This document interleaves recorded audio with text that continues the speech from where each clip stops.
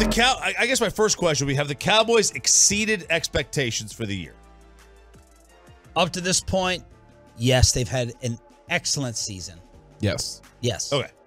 And that's really just where my first thought goes. And again, the season's not over, and and you are always right when you say expectations change. Sure. No, they do. They have to. But the following teams have exceeded the Cowboys. I think we would all agree. First off, everyone basically in this whole city was wrong in the offseason. Everybody.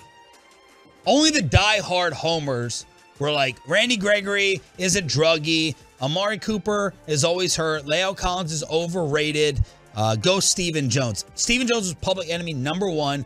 The most negative hatred of a Cowboys offseason we can remember in 10 or 11 years. So all of us were incorrect. Everyone. But before game one, if you said they were choppy, did predict an awesome record for them. I think it was just 10-7. No. Was it higher? Yes. 11-6? Yeah, no. Oh, 12-5? 12-5. They would dominate and win the NFC East, lapping everybody else. Now, that part of it is wrong. I think you expected a little bit better quarterback play, but I also didn't expect Philadelphia to be 12-1. But the Cowboys' closeness to a championship is a lot warmer than I think any of us would have said before game one. Because of the way also the NFC is played out. Is that all fair? Yeah. That's all fair. I think everything about that's fair. All right.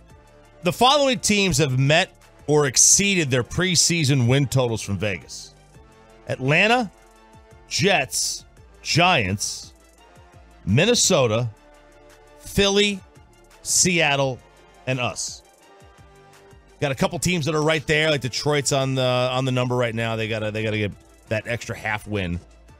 But we're the only team that I think that's acting like the sky is falling. We're the only team in the league that the publications act the sky is falling, not acting like this season isn't already like a massive success, because we're the only team that lost a quarterback for a large portion of that time. And yeah, like the end result is going to dictate Mike McCarthy's future, and it's going to dictate how we look at this season. But you know, if Brian Daboll and Kevin O'Connell and Nick Sirianni are in the running for Coach of the Year, then so does Mike McCarthy need to be. Sure. Because he has also exceeded expectations, and he's the only one that's had to do it with Cooper Rush. But I think there's a double standard when it comes to the Cowboys and the expectations, because of the most followed team, because of the most covered team, because they're the only team that anybody cares about. Like seriously, like the Cowboys are a local team for everybody, because there's fans in your city, and the national media is going to talk about them. But I don't know, man. It's just like this is one of the most overachieving teams in the NFL this year, based on losing a quarterback and having the same record, that I think we just lose sight of how good this season has been. And then I see an article that says, do the Cowboys need to win over the Jags to reassert contender status? And I'm like, I don't know, you're 10-3. Like, do you have to reassert anything? I think that Cowboys fans are just at the point that Mavericks fans were at in like 2008, though. It's like, I don't care about your 50-win season. Yes. Fair. And so Yes. they're not going to celebrate them being 10-3, which is interesting because last year they did get suckered in. And I don't want to say suckered in, but they were really excited about all the regular season success. And you had a lot of people say, I'm not going to get excited about regular season success ever again. And I kind of was like, I'll believe that when I see it. But you're really seeing, I think there are a lot of fans who are not getting super pumped about being 10-3. I agree. They don't seem to care as much. And I applaud them for it. Yeah. I applaud them for it. I think, you know, we just have this difference in approach of, okay, like,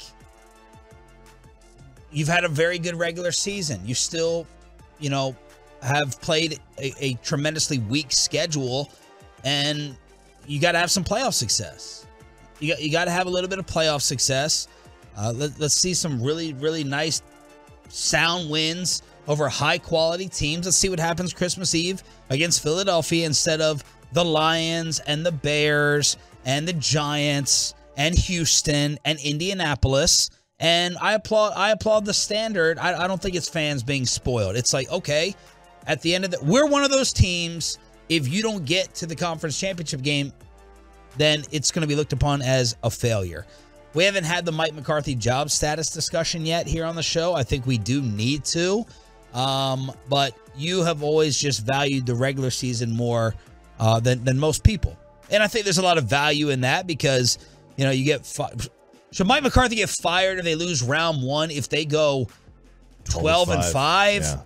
Yeah. I know that you're going to argue no, but what do we all believe about the Cowboys? Are they a true championship contender? Are they a top 3 threat to win it all? And if the answer is no, then I think we can pick them apart. I think that's fair. That's my take. You can have a higher standard. That's fine. Yeah, look, I mean, are they a top 3 contender to win it all from the NFC? Yes. I think we all agree on that, right? In the NFC. They're third, but yeah.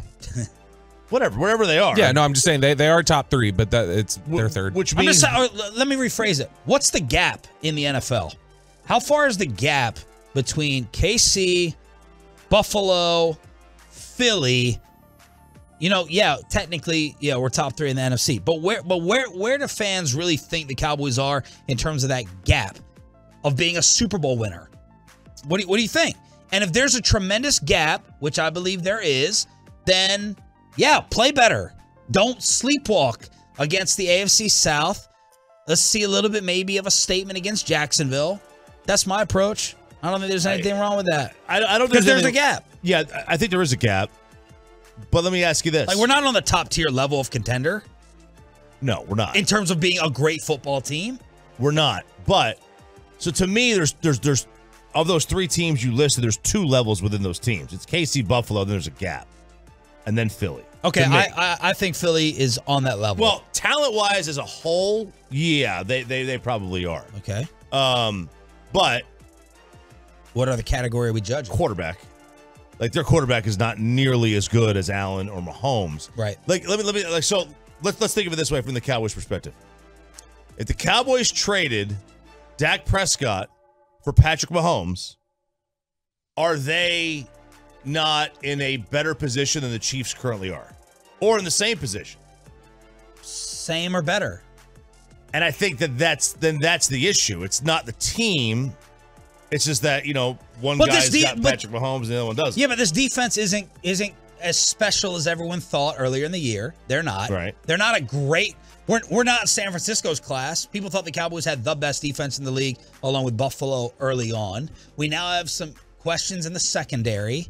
What's going to happen at right tackle? There's legitimate questions. Everyone has these issues. Michael Irvin's big question yesterday was run defense.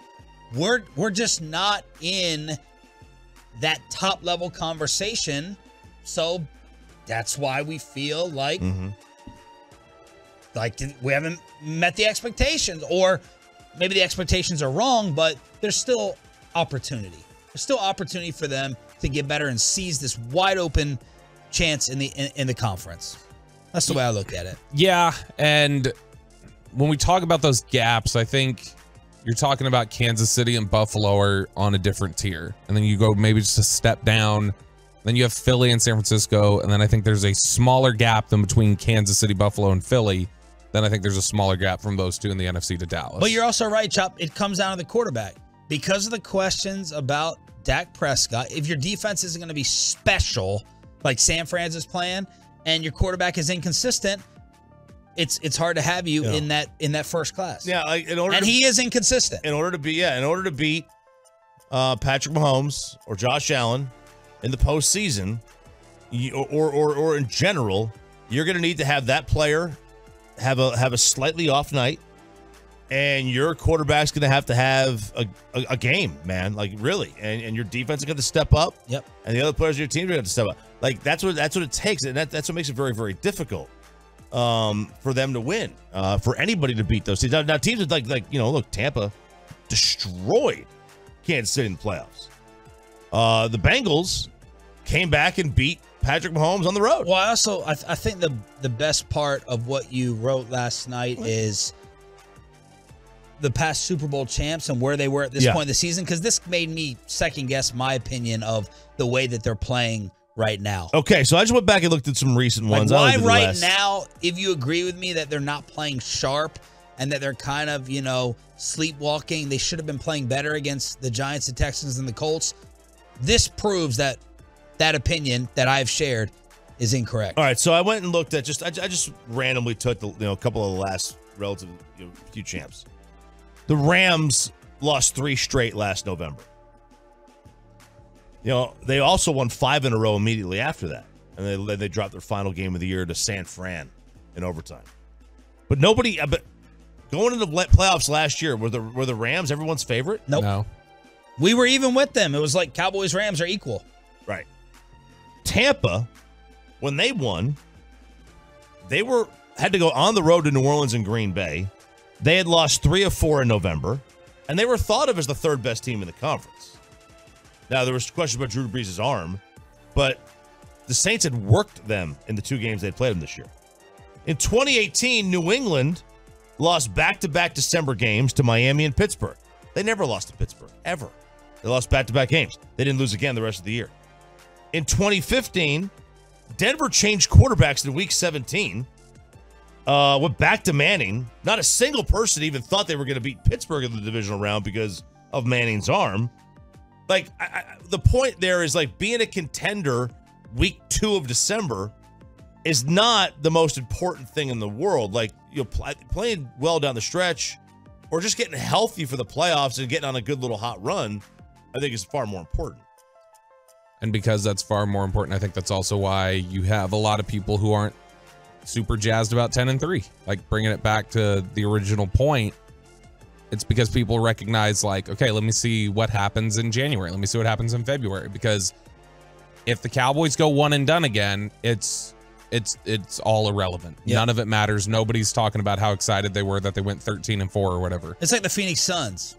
Yeah. That's the way they're feeling in Phoenix. Right? Oh, yep. Yeah. If you don't win the championship, the season is a disappointment and a failure. That's the way it's looked upon. Mm-hmm. And I don't even think we've reached regular season status of Phoenix with an NFL comparison. No, and they made the NBA Finals. Right? So they've already eclipsed what we've done. I mean, did we talk about how excited we were in 2016 that the Rangers were the best team in the AL and then they got swept? Nobody was happy with that. I think you're right, though, with that Mavs analogy, right? It was Mavs, Sacramento, Portland, all trying to catch the Lakers for years with those Dirk teams. And it was okay, great regular season. You're really fun to watch. You don't have the playoff formula, and you come up short.